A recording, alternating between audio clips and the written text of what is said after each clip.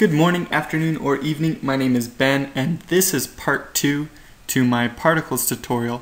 And in this tutorial, I'm going to be teaching you about emitters. Now, the thing is, if you didn't watch the last tutorial, you better go watch that one because I'm going to be building on some of the things that we used in the last one.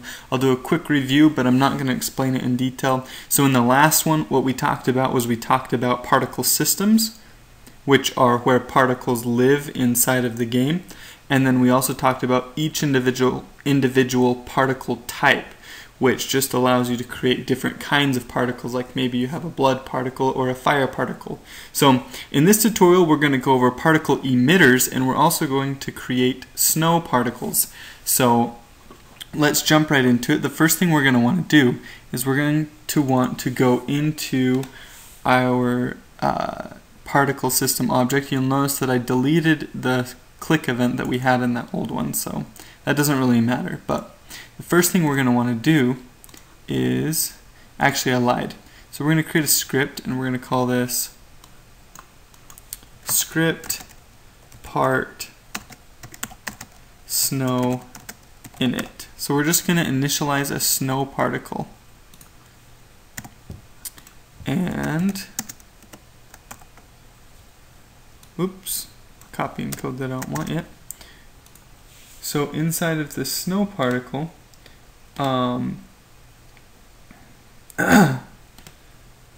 going to have this code. So we're going to create our particle global.pt snow equals part type create. So we're going to create our particle and assign it to a global variable. Now we're going to do var pt equals global.pt snow. Now if you don't have GameMaker Studio, you can't do this. You'll actually have to type global.pt snow out for every single thing down here when we're initializing this particle, but if you do have Studio, you can do this. So let's do part type shape pt. See, if you don't have Studio, you would type global.pt instead of just, or global.pt snow instead of just pt right here. So let's see, pt. Okay, so the first one is the type, and that's just pt. The second one is the shape, so it's pt shape snow. How convenient, right? There's a snow shape built into GameMaker that we can use, and it doesn't look too bad, so we'll use that one. And I don't know why I keep putting T's in my shape there. Let's do a part type size pt 0.2, 0.5, 0, and 0. Part type color PTC white. So if you don't know what I'm doing here, go look at the last video. It explains it a little bit better. I'm just setting different, I guess, settings for this particle. So let's do part type color. Oops, did that one already. Speed PT 2, 3, 0, 0. Part type direction PT 270, because we want snow to go down, 270, and we're going to give it a little bit of a wiggle. That's the 60 there. Now we're going to do part type life. We're just going to make this one last 300 steps, just to make sure it has time to get off the screen before it destroys itself. Now I've got an error here because this needs to be part type color 1, and let's see, we'll comment these. Create the particle variable, and this one right down here is set the settings for the snow particle. Awesome. So we've got that part. Okay, so inside of our object now, we are going to initialize this snow variable. We'll do script part snow init. So that initializes it, and inside of our game end event, we're going to want to also destroy this particle type because we don't want a memory leak. Destroy global.pt snow.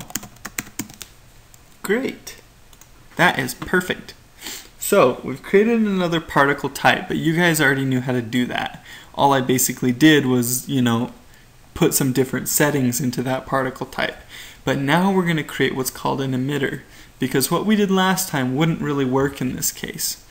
So inside of our create event, we're going to create a new variable. We're going to call it em for emitter, and we're going to do equals, and it's em equals part emitter create. Now the only thing that we pass into this is the particle system that this emitter lives in, so global.ps. So we're passing it into that particle system. So we've created our emitter. Now we need to do the settings for our emitter, and I'm actually going to do, because this emitter isn't going to move, we can do that setting in the create event. If you have an emitter that follows an object, then you would not be able to do this, because you'd want it to update every step. But this one, it doesn't really matter. We can just do it in the create event. So we'll do part emitter region,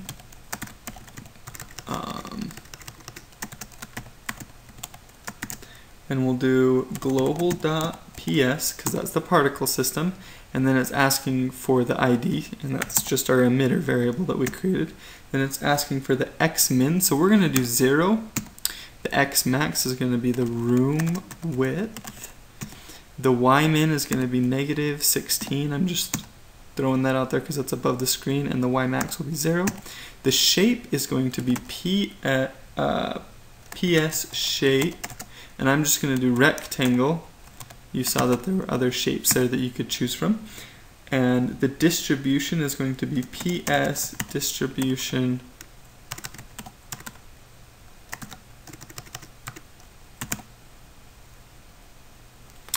linear. So that will distribute the particles fairly evenly throughout this rectangle. So we've created our particle emitter region, right? Because basically all this does is it says across the top of the room, right? From the 0 position in the x to the room width, which is the whole width of the room, and then just, -16 and 0, which will just be barely off the screen, so it'll just create them off the screen.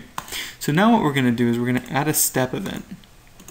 And inside of this step event, we're going to actually create the particles inside of the emitter that we just created. So we're going to do part emitter stream. And we're going to do global.particle system, because that's what we have, our emitter variable. Our part type is global.pt snow. And then the number, I'm just going to do 1. I wonder if you can do like a lower value than 1. I'm going to try 0.5 actually, and just see what happens. I've never tried that. Create half a particle, right? So let's actually, that should be all if I can actually create half of a particle like that, or not necessarily half of a particle, but create them half as slow. So, global, oh, I forgot to put a, I forgot to put a dot in that right there. Oh, don't do what I did. Remember to put the dot right there before the global. Right after, I mean. So what this will do, and you'll see it demonstrated in this, is that it doesn't do anything because apparently you can't do 0.5. So my experiment failed, and you can all laugh at me if you already knew that that wasn't going to work. So, but hey, it's worth a try, right? Sometimes it's fun just to try stuff, especially with particles. One of the funnest things to do with particles is just mess around with them.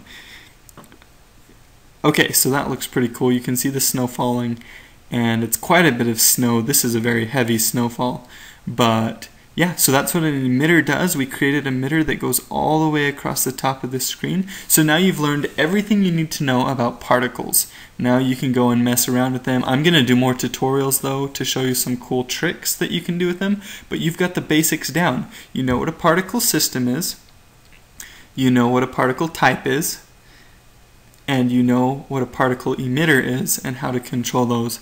So just remember that I usually prefer to create particle systems as a global variable. That way every single object in my room can use that particle system. Same with particle types. I usually create those as global variables, but particle emitters are rarely global variables. They are usually local to the object that is using them.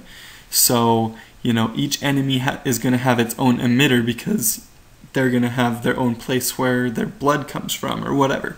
So each one is going to be local. That's why this emitter variable here doesn't have the global name on it. So I hope that helped you, and I hope this snow tutorial, maybe you're building a snowman game, or maybe you have a snow biome in your game or whatever. I hope this helped out, and thank you guys for watching. I will talk to you guys later.